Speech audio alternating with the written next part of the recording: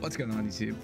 We're here back again with another Icons of the Realms opening, and today we are back with Eberron Rising from the Last War, still looking for that Lord of Blades.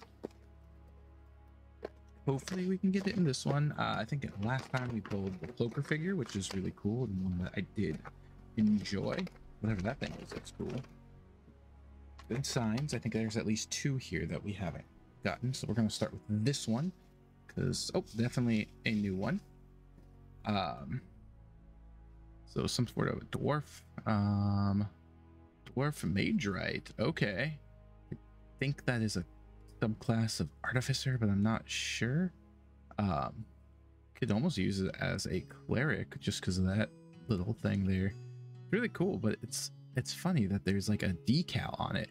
I don't know that I've ever seen another Icons figure with a decal on it. Pretty cool little figure.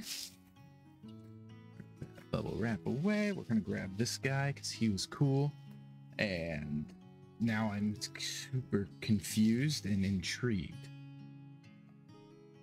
Ah, this is one of the quarries. Okay, these are like, I don't want to say insect dudes, but kind of like insect dudes from Eberron, and they're really cool, especially this guy. I like that he's got like a snake body and he's got the cool like crab claws. I almost thought it was one of the like lobster people from Tomb of Annihilation. I can't think of their name at first, but I like him a lot. Are those all eyes? I can't tell if those are just spots or eyes. I think the white things are eyes, right? Those are noses. It's also got two little arms right there that I wish they were kind of painted a little more so you could see them, or maybe different mold because it's kind of hard to see them. They're like, but whatever. And then finally this one, which I was intrigued about because it was shiny. I like shiny things. Dun, dun, dun, dun. Oh, that is cool. What is this? This is an undying soldier. Ah, very cool. It's looks like it fit in a lot of different areas. Man, I really like that shield. That thing is awesome. It's like full body, and I feel like it's one of those shields you could just but that's just me. Spear is kind of lame. It'd almost be cooler if it just had two of those shields. I like that the body is kind of like gray to show it's kind of dead.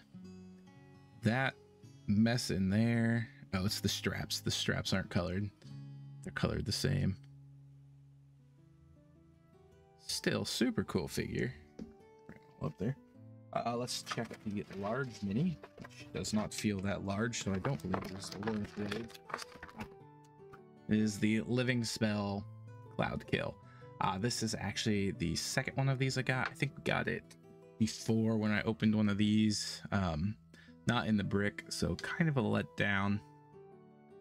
It's a cool thing to have, I mean, but yeah. Okay. Let's see here. I think my least favorite is going to be the spell. Even if it wasn't a repeat, it's still my least favorite out of this group. I think the dwarf is next. I do like it a lot, but I don't see me using this figure a lot. Next is this guy, who also, again, like it a lot, but again, don't really see me using it a whole bunch. And then I dropped him.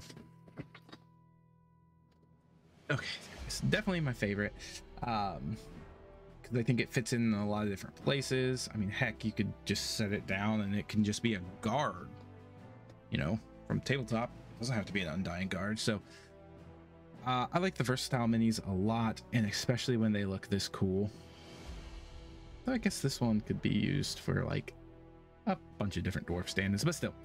I could see me using this one way more than any of the others. So that's gonna wrap this one up. Hope you guys enjoying it. I will have a miniature painting video for you all on Wednesday. Until then, catch y'all later. Peace.